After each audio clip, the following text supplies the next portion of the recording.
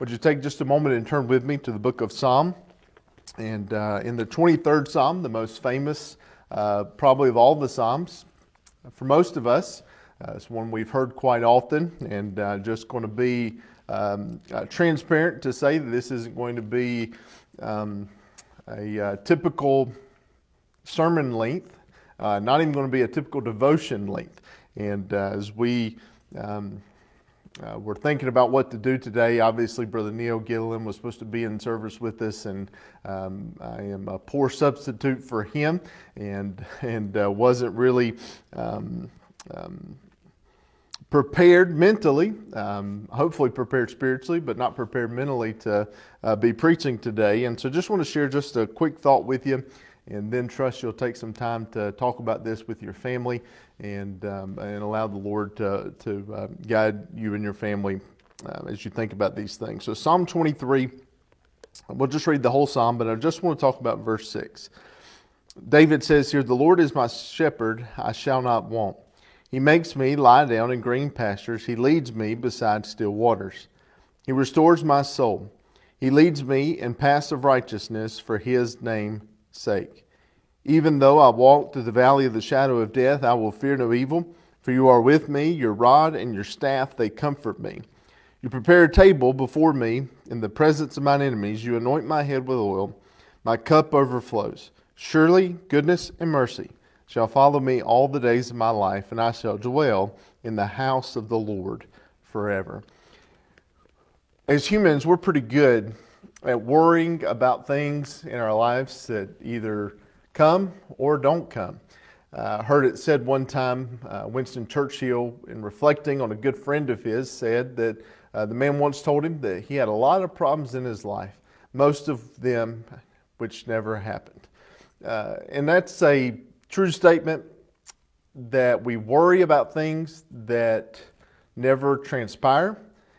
We spend our lives consumed with things that could go wrong, have gone wrong. We sometimes lose focus of the truth of what Psalms 23 reminds us of.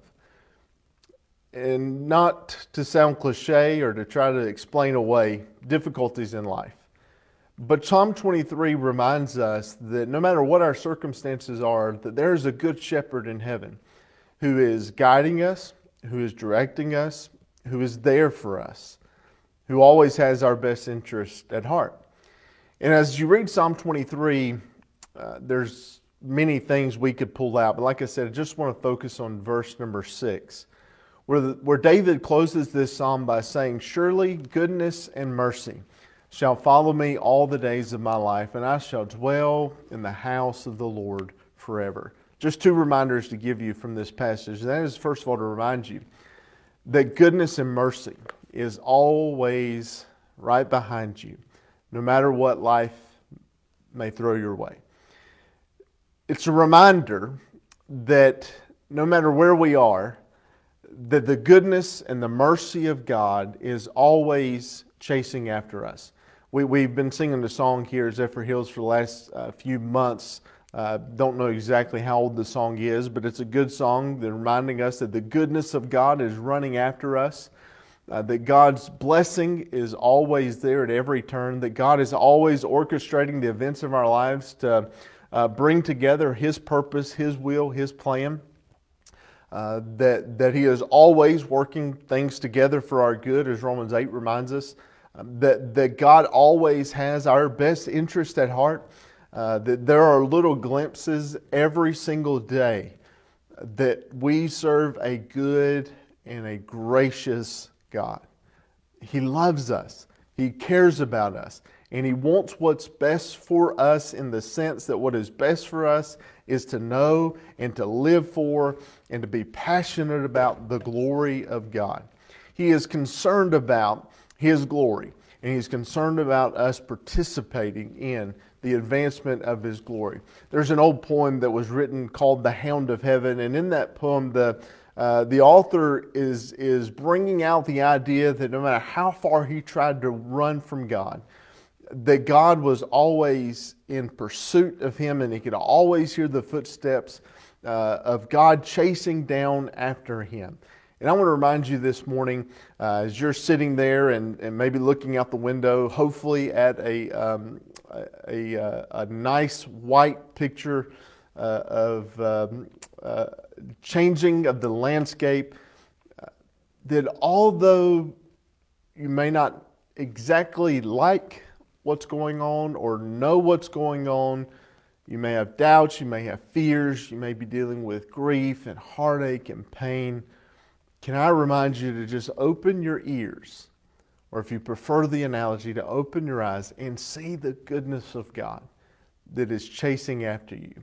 That no matter how difficult your life may be, and even no matter how good you see it to be down the road, that God's goodness and mercy is chasing after you today. And God is allowing that to be experienced on a daily basis. Surely goodness and mercy, the confidence of that statement, will follow us all the days of our lives. We never have to doubt that God's goodness is running after us. Then the final statement that he makes there, and I shall dwell in the house of the Lord forever. I don't believe that David is necessarily making a statement about the physical dwelling place of where God resides. He is referring to the presence of God. And as believers, we understand that God is everywhere. There is nowhere that we can go that God is not. But it's also not only the present tense that we are dwelling in God's presence, that God is always there with us, that God never will leave us or forsake us as the Scripture has promised, but that we have the assurance that that is our reality for all of eternity. That we will dwell in God's presence, that we will be in His midst, that we will be experiencing the fullness of His glory. And that is a sustaining promise for you and I. That God's presence is ours forever, that we'll never have to be separated from Him, that we can enjoy a relationship with Him now and for all of eternity. And I know that several of you are going through difficult times, especially. I know that all of us, whether life is better now than it has been, just are still living in the midst of a sinful and fallen world. We still have struggles and heartaches on a daily basis. We're still longing for when God will make all things right.